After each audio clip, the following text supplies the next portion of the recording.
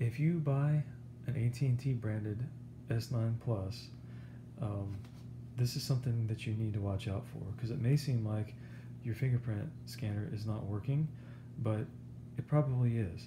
So when I was setting it up, you go through all the steps and set up your fingerprints, and everything was pretty much like normal, and it would verify that your fingerprints were working. Then I would go, turn off the screen, and I go to put my finger on the fingerprint sensor, and you'd just be tapping away and like nothing would happen. And I was like, what is that all about?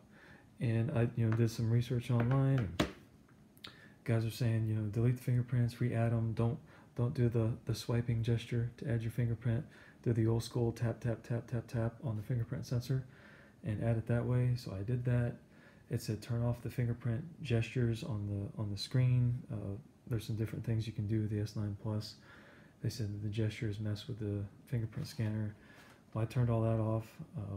I messed around with it, and if the screen was off, I could not get the phone to wake up with the fingerprint sensor. And I've been messing with these phones for a long time, and anymore, like on the 5T here, it's boom, it's lightning fast, and that's what I've been used to. I thought something was wrong with the phone, so I ended up calling up Samsung. They didn't know. They just told me, if it's broken, return it. They didn't offer any kind of replacement. They're like, just reorder it. Well, when I selected to return the phone, it canceled the order that I had for the Dex pad, which has not been shipped yet. And it kind of, that really kind of ticked me off. Like, I didn't want it for free if I wasn't going to keep the phone, but at the same time, I just wanted a replacement phone. I wanted to send this one back and get one back in that worked. After that happened, I kept messing around with it, and I ended up finding out how to fix it. So here's the fix. And I actually found this out from, I don't remember, some random website online, but the dude had the same trouble I did, and he went right to the solution. So you're going to come into settings, and you're going to search for, and it's already here in my history, you're going to search for secure lock settings. Okay, find that. Ask for your PIN.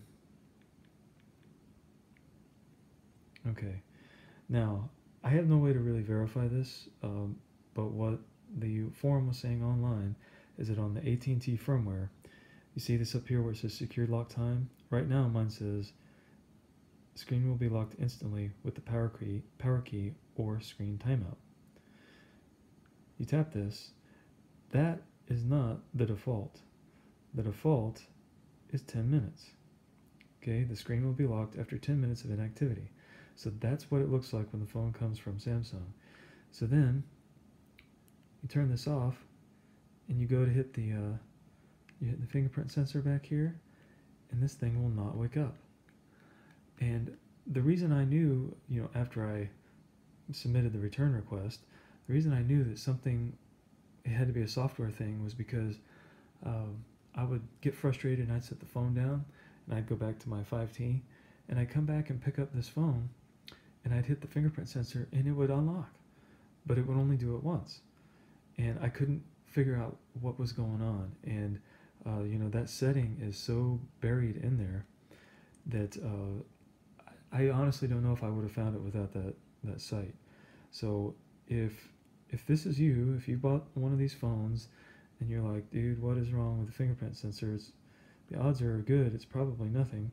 You just come in here and you set that thing to instantly.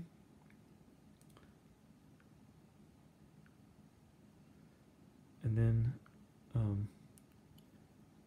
turn off the screen, and then as soon as you hit the fingerprint sensor, it's on.